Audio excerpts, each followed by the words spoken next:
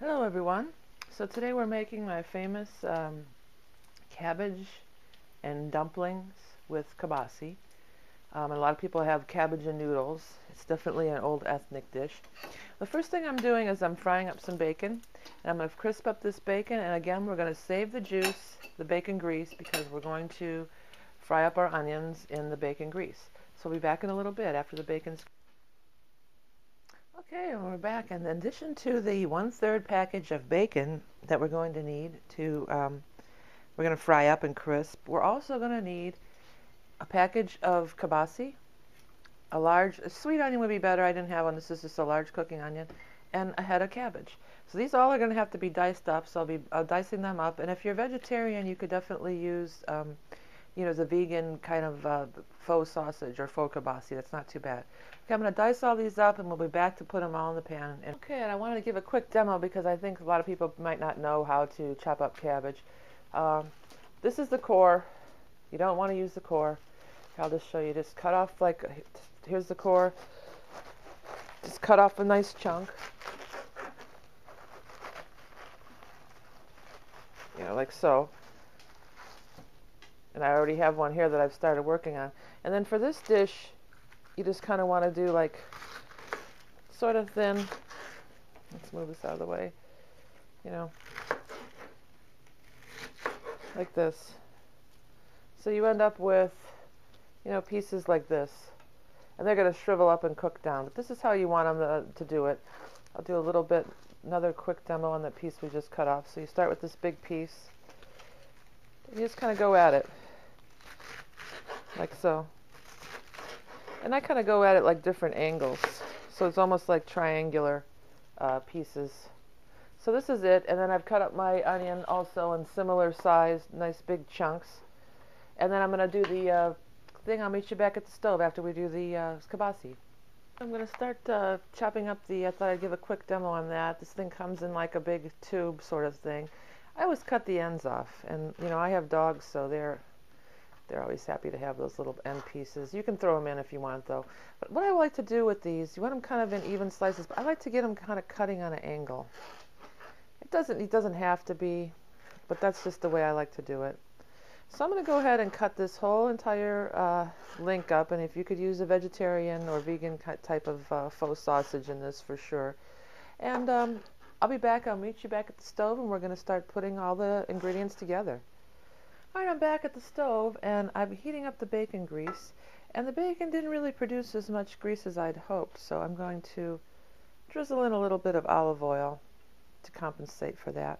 And I want to just get so there's a nice coating on the bottom of the pan. Like so. Okay, looking good. All right, so I'm heating this up. I'm going to crank this on a high heat. It's almost like a stir fry in a way. I'm going to put in my one large onion. Sweet onion would be good, but I didn't have a sweet onion, so I just used a large one right out of the bag. And also, I'm going to put in right away my chopped up kielbasa. Now again, you could use definitely a vegetarian or vegan alternative. And also, this whole dish could be vegetarian. Well, there's going to be an egg in the dumplings. But other than that, just like with the German potato salad, how I would do it would take olive oil with the faux bacon bits, cook the faux bacon bits, let them soak in the olive oil, and it does a good job of substituting for bacon grease for some of these recipes. And then I would just continue on, then frying our onion and frying our, I want to get like a little bit of a coating, a little bit of a brownness to this part of this fleshy part of the sausage, almost like a charbroil, or just like a little bit of a coating on all this. And I'm going to cook these onions down till they get to be soft. Then we're going to add the cabbage, and we're going to cook the dumplings. We'll be back in a minute to add the cabbage. Okay, so I'm back, and these are nice and cooked. I'm going to lower this heat a little bit. They're just at the right spot. They're just starting to get brown. The onions still have a little bit of crispiness, but they're getting soft also. So this is what I'm talking about, how I want to get this kielbasa maybe with a little bit of that, that brown stuff kind of. I don't know if you can see that. Kind of got some brownie. That's what I want. Okay, so this is starting to stick to the pan.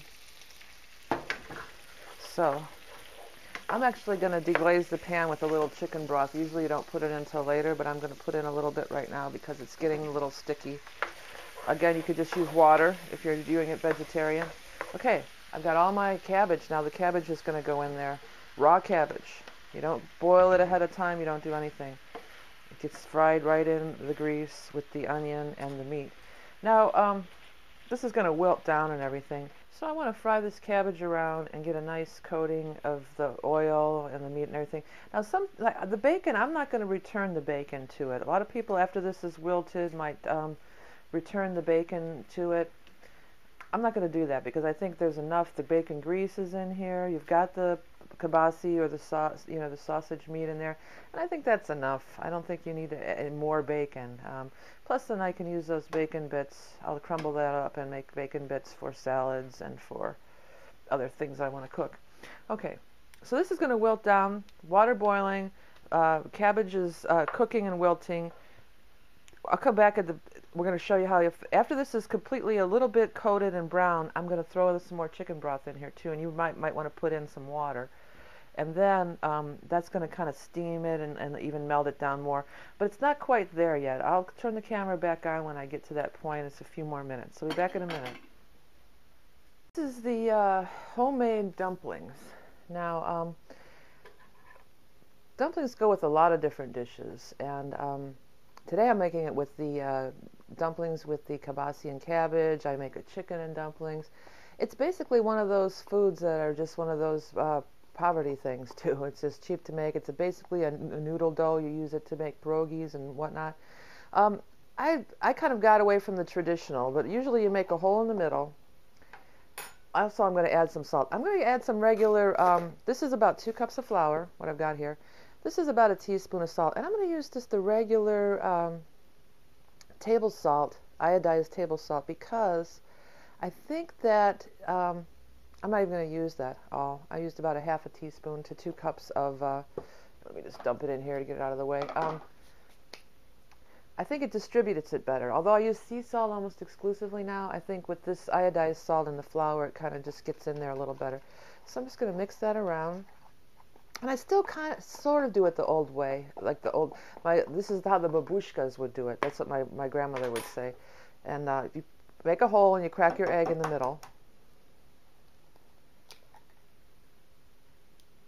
And then, I'm not sure, I haven't done it this way in so long, but then I think you just keep adding the flour to the middle until you adding liquid in the middle. I just kind of got away from that. I just put this straight, and I'm going to use, instead of water, I'm going to use chicken broth. So I'm just going to put a little bit of chicken broth in there to get started. I'm going to break up my egg, and I'm just going to start mixing it in there. I don't really go with the old babushka way. And babushka, my grandma always said that babushka means old lady. Babushka is also the thing that they wear on their head, like a scarf or a kerchief. You wear it on your head and tie it under your chin. That's also a babushka. Now, if you're doing vegetarian, you definitely don't want to use the chicken broth. This is just something I've started to do lately. You can definitely just use water, and that's the original recipe. Or you could, put in a little bit of people put all sorts of things in dumplings. I used to put dried minced onions in it. People put potato dumplings. You can put in, like riced, shredded or riced potatoes. Oops, I'm getting a little flour all over. No biggie. I'm going to keep going with this until I have a texture that I like. Now, if you're doing a noodle dough for like a pierogi, you would have to have it be rolled out. So you have to have it be able to be formed into doughs and like that. This is the same recipe. It's like this would be probably, you would stop with the liquid about now if you were going to do some kind of a noodle or pierogi, and you just flour this up and work it in and roll it out so you can fill it. But in this case, with the dumplings, I'm going to go a little bit more moist. Not too thin. It's like a delicate balance, but I find with the dumplings, if you go a little bit more moist, you're going to end up with a fluffier, lighter dumpling. And so this is still a little thick. I think I'm just going to go even a little more. And I don't know the measurements. It's not even about the measurements. It's about the texture of looking at it. And you just got to kind of play it by ear. Okay, I think I'm about there. Yeah, this is good. So take a look at this texture. It's moist, a little gooey. It's thicker than pancake batter, that's for sure. It's definitely not that thin. It's about like that. That's about how you want it. It's sort of gooey, sort of pliable. So when you get it to be about like this texture, then that's that's the texture that I like for my dumpling dough. So you can play around with it a little bit either way, but I think this looks like about perfect. Okay, so we're going to make the dumplings. We got a pot of water boiling, and we're going to drop these in the water and make our dumplings. So I'll meet you back at the stove. Okay, I'm back, and I've switched burners because I want to be able to get from my countertop into the water. The water is getting a nice boil. This is where I'm at with the, this is all it cooks down. Well, you could cook it down as much as you want, but I still like my cabbage to have a little bit of crunch, but be soft. So it's shrunk down somewhat, and I've got it over here on a low heat. I've got this water really going, really boiling, and we're going to start to make our dumplings. Okay, so to make the dumplings, we made our batter, which is a nice kind of a consistency, sort of gooey. And then we're just going to put them in the water, and as they float to the top is when they're done. Now, size-wise, that's totally up to you. Some people like really, really big dumplings. I like very small dumplings. So I'm just going to take, this is like a little teaspoon that you you stir your coffee with. And I'm just taking like about a half of one of those. And I'm just going to put it right in the water. And I'm going to do a whole bunch of them at once, really. Keep putting them in the water. And what's going to happen, how that you know that your dumplings are done, is that they're going to float to the top. So when they float to the top, it's time to get them out.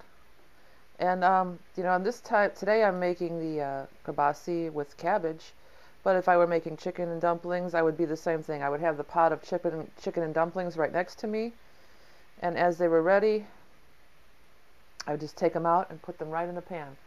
Okay, so I'm going to throw one more in, and then I think, because some are already starting to float to the top. I've got my slatted thing here. You need some sort of a slatted spoon. These are just as little, like entrail things. So what? I'm going to throw them right in there. They're fine. As I said, I like smaller dumplings. Now also go along the bottom because they might be sticking to the bottom. I mean, they were in this case.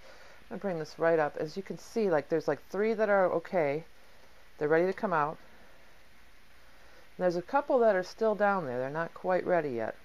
I see that we just saw one just come up to the top.